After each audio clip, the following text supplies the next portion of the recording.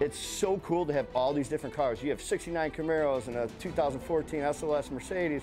I mean, how amazing is that to have that all just roll into the same track in the same event? This is no cruise-in or car show. We're racing cars and we're trying to win. And I know there's a bunch of people out there that have some pretty bad stuff. Bring it out and show us what you got. You will physically and mentally wear yourself down to the point where you almost don't want to race no more.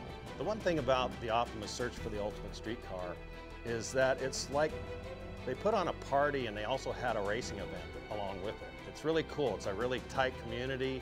Once you get in to the group, you sign up, come drive. Everybody kind of puts their arm around you and you have a good time. There's a barbecue at night, there's a road rally, you get lost, everybody's scratching their head. You're kind of helping each other out, get to where you want to go.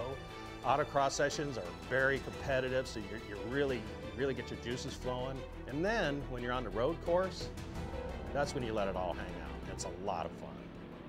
Just what Optima's done for the sport is just unbelievable, to give you this much track time and this much experience, and for such a real small price. I mean, it's pretty much getting out here is the most expensive thing.